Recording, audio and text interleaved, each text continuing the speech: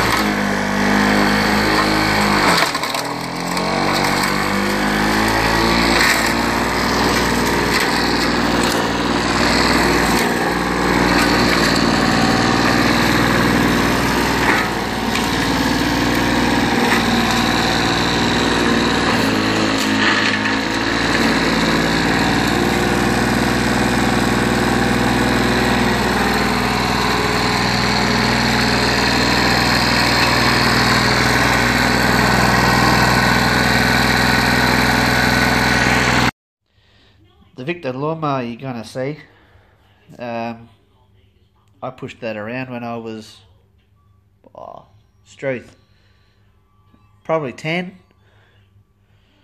It's been sitting idle under a tractor for years, and when we bought this house I brought it over, and because Mum bought another one and said that this one wouldn't go.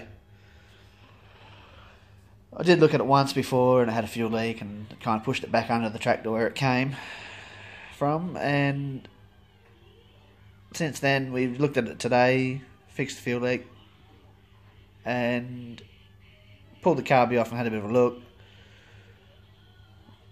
It's not running properly, but we cooked the plug in front of the heater because that was as black as the ace of spades, and cleaned that up and it was good.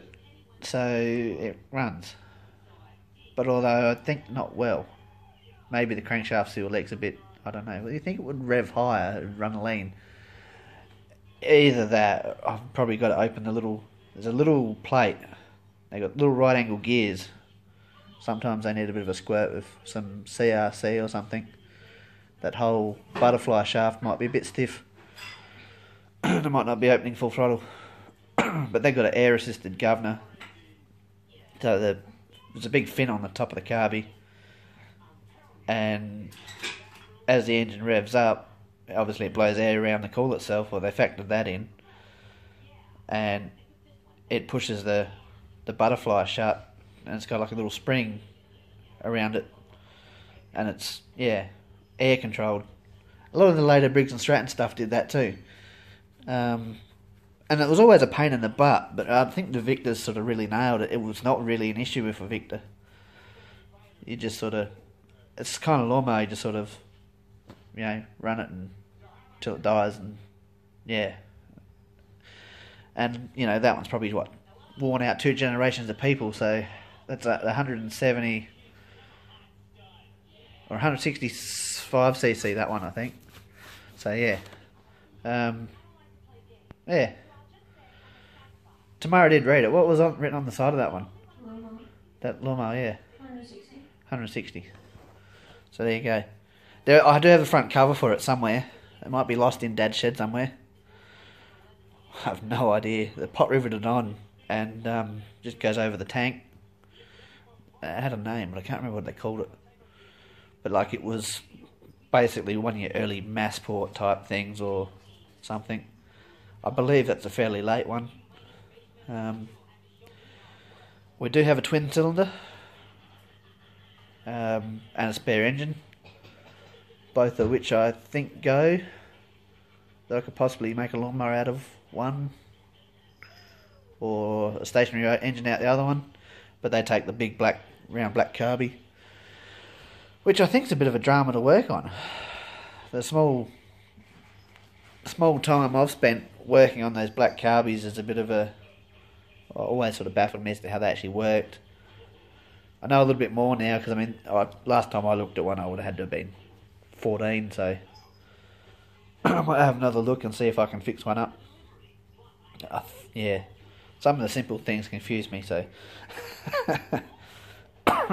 so yeah. Long and short, the story is I'll dig one out one day and perhaps get old man involved and see if we can fire one up and do a video, because I don't know too many people that have got the twin cylinder. I do know one guy, but fat chance of getting it.